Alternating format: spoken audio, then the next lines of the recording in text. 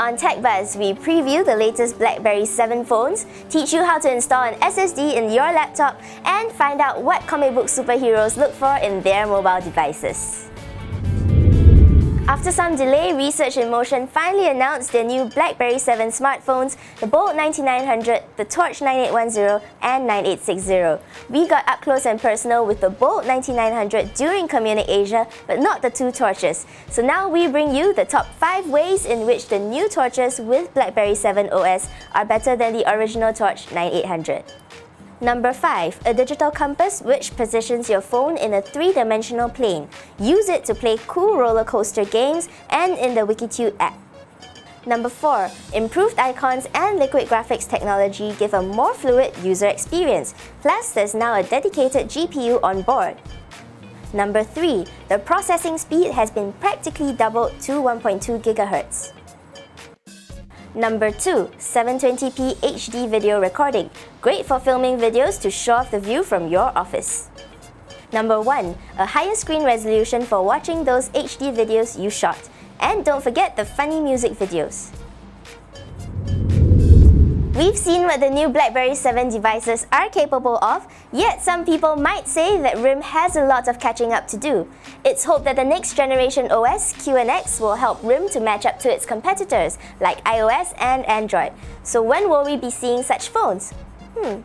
I think the important thing from a consumer perspective is to really appreciate and understand that we've always indicated that both QNX as well as BlackBerry 7 from a marketplace perspective are going to flourish and really complement each other in many ways.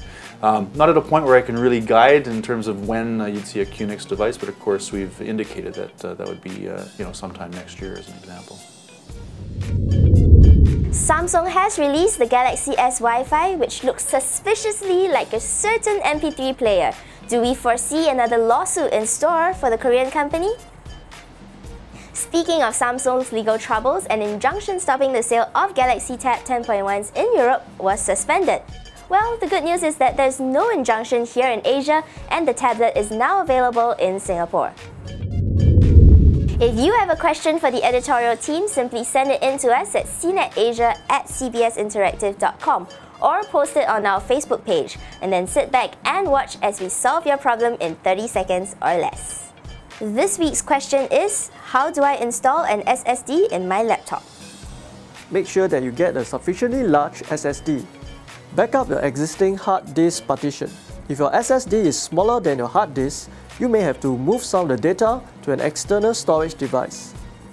First, you have to remove the hard drive from the notebook. Next, install the new SSD and restore the contents of your hard drive. Do note that not all notebooks allow users to change their hard drives. You should check with the manufacturer to see whether doing so will void your warranty.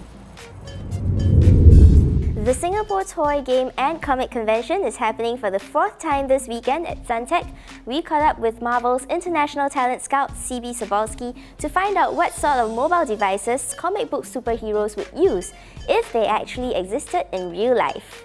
I think if Iron Man used a phone, he would probably use an iPhone. He's a cutting-edge technology kind of guy. If he didn't invent it himself with like Stark Tech, that's very Tony Stark to do as well. Spider-Man's definitely an iPhone guy, but he'd have it all jacked out with like the spider signal and the spider tracer and a super kind of security system knowing then to protect his secret identity.